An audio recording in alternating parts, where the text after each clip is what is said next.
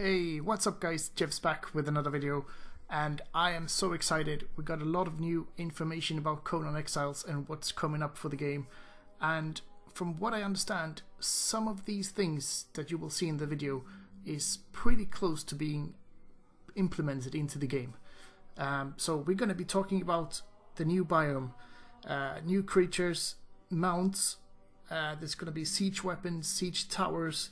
You're going to be able to dye your armor in different colors, new gods. I'm so hyped. What you can see, we're going to go straight into this now. What you can see in the background is footage from the new dungeon that they will be adding very soon. And this is, from what I've seen, this is a proper dungeon.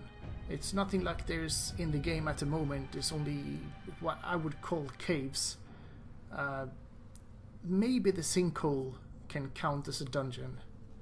That sinkhole, the giant hole in the middle of the map, a little bit on the east side of the map, that could be a dungeon, but this one is a proper dungeon and I cannot wait to explore this.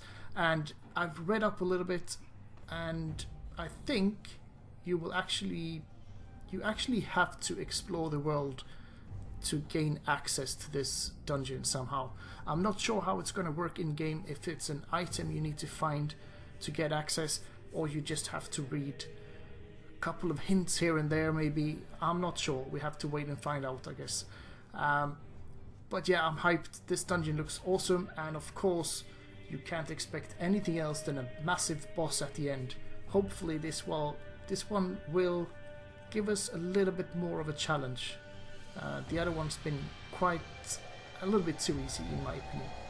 Next up is the mounts, and as you can see, we're gonna get camels, we're gonna get horses, and these are for transportation. What I also heard, there's gonna be more heavy mounts such as the rhino, elephants, that you can use in an offensive way, like offensive purpose. And the biggest for me so far is the siege weapons. It's gonna be awesome to try this out. I cannot wait to just nuke someone's castle with my trebuchet. It looks awesome. I think they did a very good job. I just hope they find a good balance here, so they are not just way overpowered like the gods are. They say it's gonna be costly to make them.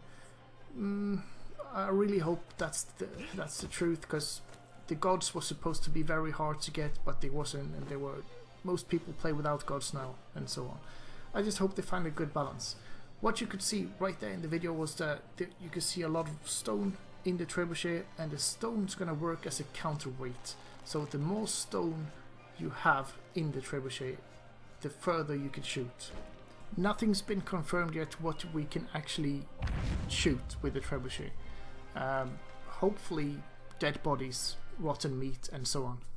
The new biome they will be adding is a lot different from the desert biome we play on right now. It's going to be a lot more green, it's going to be a little bit of snow, and they also are talking about adding a temperature system, so there's more things for you to look out for to survive in this world.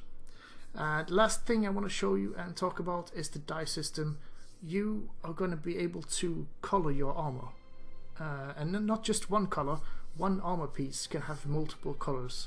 As you can see in the video here, your chest piece, for example, can have red and white, or white, yellow, and then a third color as well. So there's a lot of options for you.